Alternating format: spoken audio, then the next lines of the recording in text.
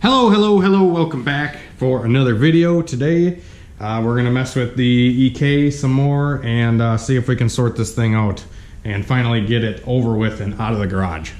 So last night we ended up fixing the oil catch can fitting and sorting that all out. I installed it back onto the car, cleaned all the oil off, and I took it out for a test drive this morning, and holy frickin' issues this thing has been having.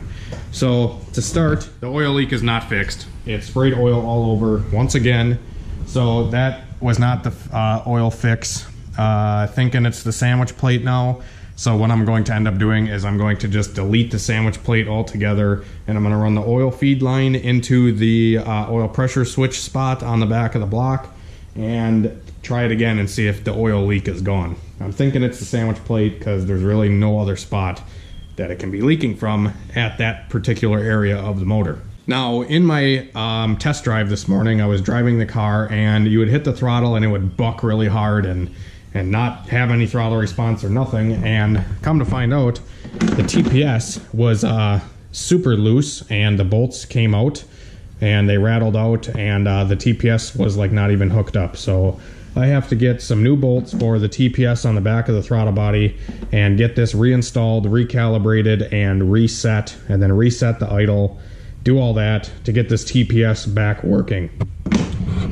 Kind of sucks with these radical setups like this. They're not really street friendly. You know, when you're driving them and stuff, you find a lot of issues, especially with this thing being literally only on the dyno its whole life. It has not hit the road yet. It has not hit the track, anything like that. So a lot of these issues are going to be more present, I say, on the street versus on the dyno, because when you're on the dyno, you know, a lot of these issues, it's more of a controlled environment, and you're not going to see a lot of the issues that you would going down the road, you know, hitting bumps and, you know, driving the car. So I'm going to get this thing jacked back up in the air, fix this frickin' oil leak, hopefully once and for all.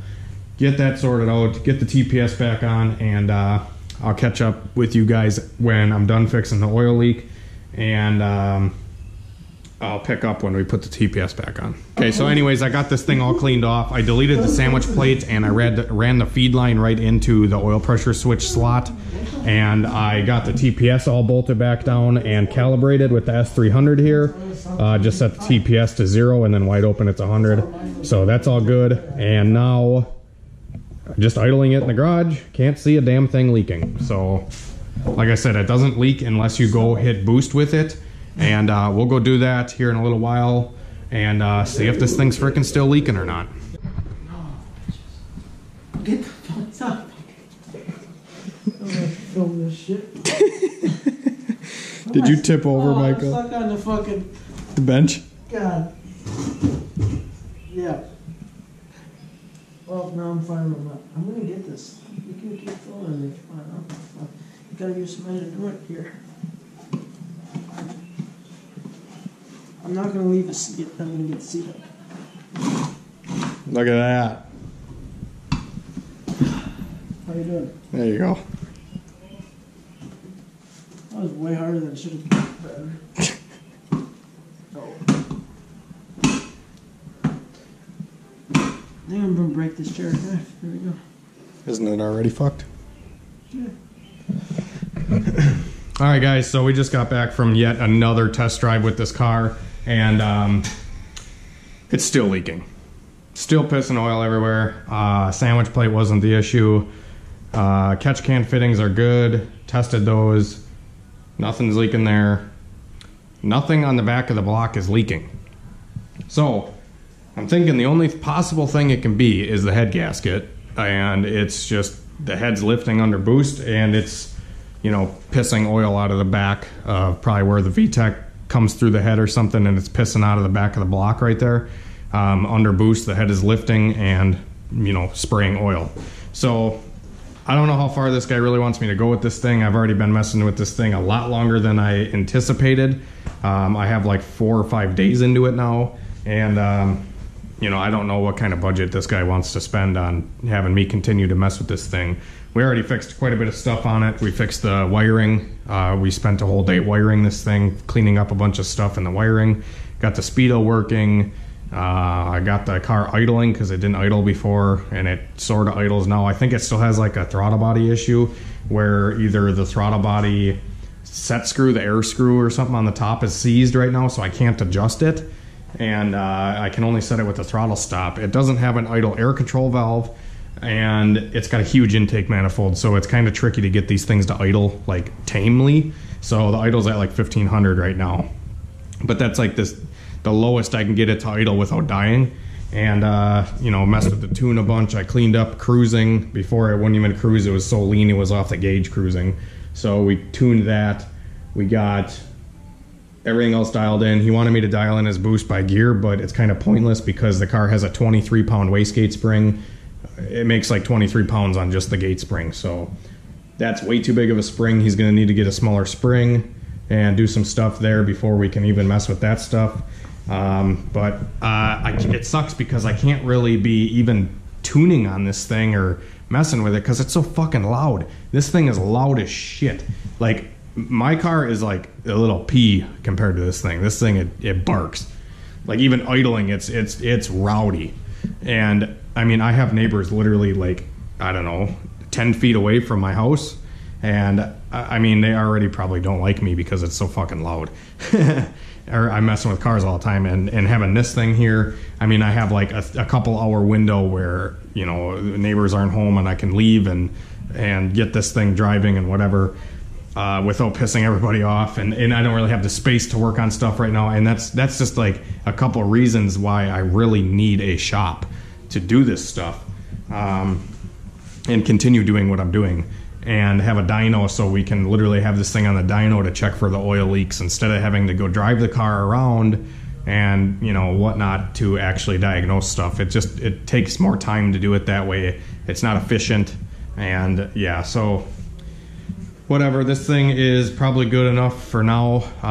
He might be able to race it as is, but like I said, it's leaking oil, so probably gonna have to get that addressed. And like I said, I don't know where it's coming from. This is kind of stumping me, and like I said, I think it's coming from the head gasket. I really don't know where else it could be coming from, especially because it's only in boost when it leaks. So I don't know. We did fix a bunch of other stuff too, like a bunch of loose fuel fittings and the top hat on the fuel pumps there, some of the wiring at the fuel pump. Yeah. Throttle position sensor came off loose, all screws backed out. Put that in there. I don't know. I don't want to give up on this thing, but I'm kind of done with it for now.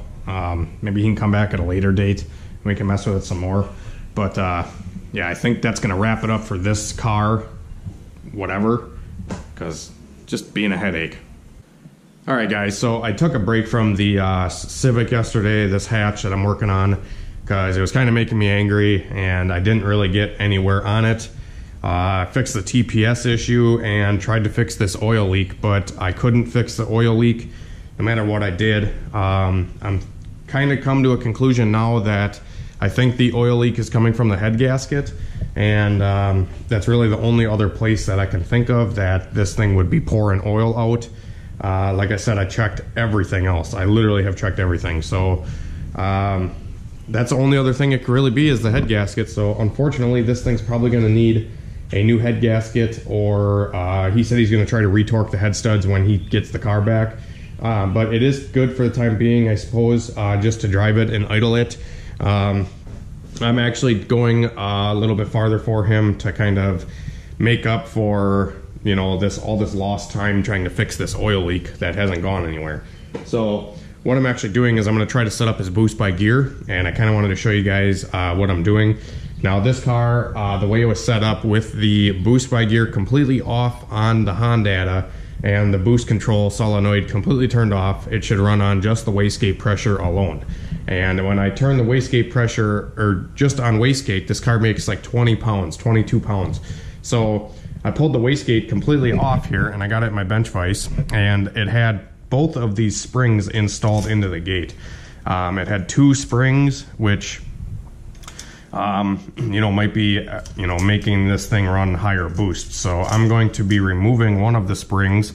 I'm going to remove the heavier spring of the two, and I'm going to reinstall with just the lightest spring possible, and hopefully this thing's more manageable and I'm assuming it's probably gonna be around 10 pounds of boost now or something like that with the gate off, which is a lot more, you know, it's easier to deal with when you're trying to get out of the hole at the racetrack. You don't want to pound 23 pounds of boost at it in second gear. You want more like 10 or 14, you know, in between there. So I'm gonna get this wastegate back reinstalled onto the car, and then I'm going to set the idle on this thing one more time, because my buddy Kurt actually helped me out trying to get this thing to idle a little bit better, because you know, with a big camshaft and a Honda and a huge intake and throttle body and all that, it can be a little bit tricky trying to get these cars to idle. And I'm gonna try one of these tricks and see if I can get this thing to idle lower than 1500 RPM, because I currently can only get it to idle around 1500 and can't really get it to come down below that without dying. All right guys, so we got the wastegate reinstalled back onto the car, got the vacuum lines routed for the boost control solenoid, and this thing's looking good. I actually had some idling issues with it like I was telling you guys, but I got it all sorted out. This thing chops like a motherfucker now. I'll show you guys what I did. Let you hear it quick.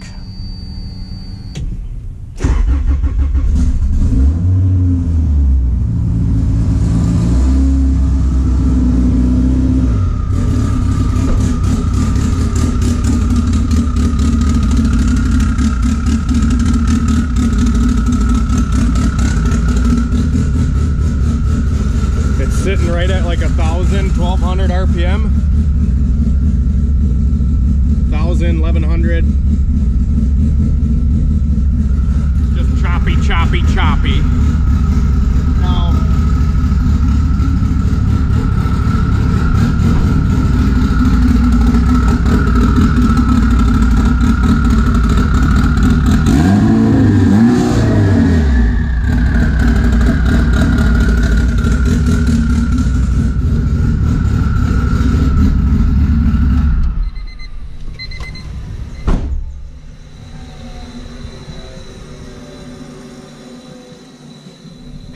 Now what I did to kind of compensate for such a large camshaft, no idle air control valve motor, and you know, big throttle body, all that kind of stuff, it can be a little bit tricky, like I said, to get these things to idle.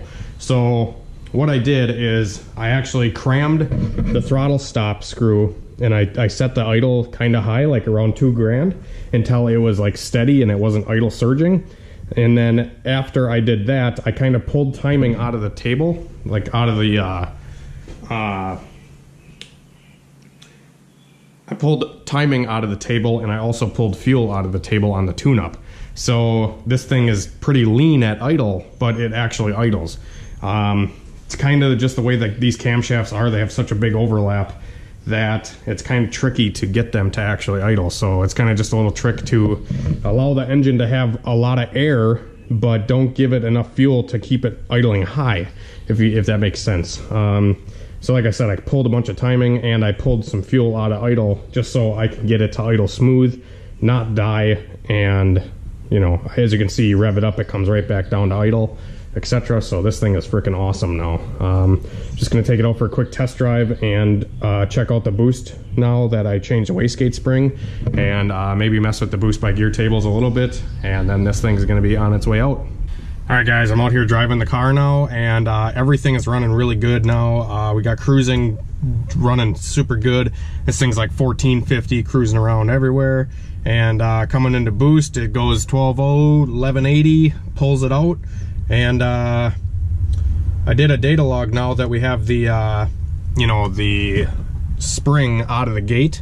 Pulled that one wastegate spring out, and hopefully you guys can see. I'm sorry I don't have anybody else filming with me right now, so it's kind of hard to get all this stuff. But on the log here, we're seeing 11 pounds of boost by 6,000, and 7,500 we're at 13 pounds, and you know, coming up on 8 grand we're upwards of 14 pounds. So this wastegate's probably a little bit small. It's got a little bit of boost creep going on, but it's okay. I don't think it's going to be the end of the world. So I'm going to set up his boost by gear tables quick and see where we get some duty cycle in this thing. So right now we have the duty cycle at 1%. I'm going to put like 30 in it and see what it does. see where the boost is compared to what it was just there, and we can go from there. So if 30% on the duty cycle here is going to be like 20 pounds or 22 pounds, then we can set this up on the Boost by Gear tables down here. So I'm gonna get all this squared away and see where this thing's at. All right, guys, so that car is out of here. See you later, Jose, kind of thing. And it's going down to my buddy Kurt in Madison. He has a dyno, and he's gonna try to fix that oil leak and, you know, button up the car the rest of the way. Sucks we couldn't really get the rest of it fixed for him. And like I said, the real reason why I couldn't is because, I mean, I can't really drive that car safely on the road. Yeah, you guys know the deal. So back in action with me and Michael's cars for the time being until we can get another customer car in here. I'm gonna clean the garage up, and we might go mess with Michael's car a little bit now. Okay, guys, so that's gonna wrap it up for the video. Kind of wanted to give you a recap of what we all did. We went through the car and had a bunch of idling issues and some boost, you know, a little bit higher boost than we wanted to see, and that oil leak, and then we had the speedo we had to fix. We had a bunch of wiring we fixed on the car, etc. So that car actually is going down to my buddy Kurt in Madison. He has, you know, a little bit better tools to do the diagnosing with the oil leak, considering he has a dyno. I've been talking with him a little bit, and he wanted to take on the project from here and fix it safely instead of me messing with it on the street and all that. So Kurt's taking on the rest of the job. He's going to get the head gasket or whatever the oil leak is fixed, and he's going to let me know and keep me posted on that. So I'm very curious to what is wrong with it, and I'm for surely going to let you guys know where that oil leak was actually coming from. But yeah, so that car's out of here. Unfortunately, it doesn't happen often, but we couldn't finalize the car. And honestly, it's been bugging the shit out of me, because normally I don't let cars leave this garage unless they're 100. You know what I mean? I'm not like that. I want to make sure the car is perfect before the customer takes it back. But customer and Kurt, we're all kind of on the same page here, and we're all kind of trying our hardest to get that car ripping. Honestly, that car, with how radical it is, will have no issues going 9 seconds in the quarter mile. That car is no joke. It's fast, it's done right, it's got built transmission, built motor, cams, whole 9 yards. So yeah, super stoked to see the outcome on that thing. He's gonna keep in touch with me. Hopefully we'll see it back here on the channel. And hopefully I'll meet up with him at the racetrack and help him tune it maybe at the racetrack and stuff like that. So yeah, anyways, that's gonna wrap it up for the video. Hopefully you guys enjoyed it. Hopefully I taught you something with maybe how to get your Honda to idle with big camshafts and a radical intake, no idle air control valve kind of thing. I'm not 100% experienced with like extreme high horsepower Hondas.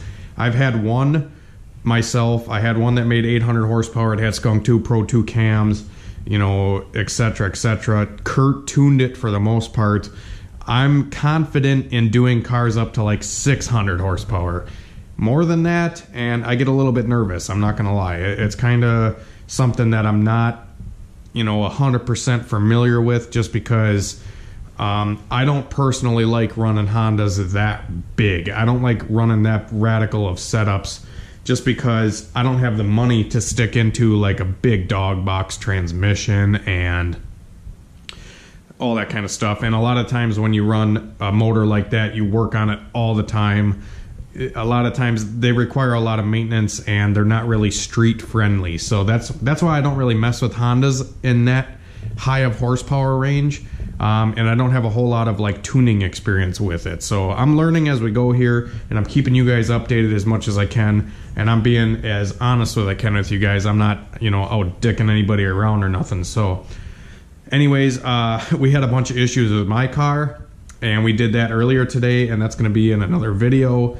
I don't know when I'm going to post it. Maybe I'll post it right away after this video, or maybe I'll wait a little while. I don't know. Normally I film a video and then like that night I upload it, but I kind of got behind, and I didn't upload yesterday, and now we're in this situation. But we did rep some JB Tune stuff, and we put it on my Civic here, so you guys will be seeing an install video for that stuff and some issues we had with my car. So anyways, hopefully you enjoyed this one. Hit the like button, subscribe, and we'll see you tomorrow in an hour, 4 hours, 8 hours, 10 hours. I don't know. Hit the bell, you'll find out. Have a good one, guys.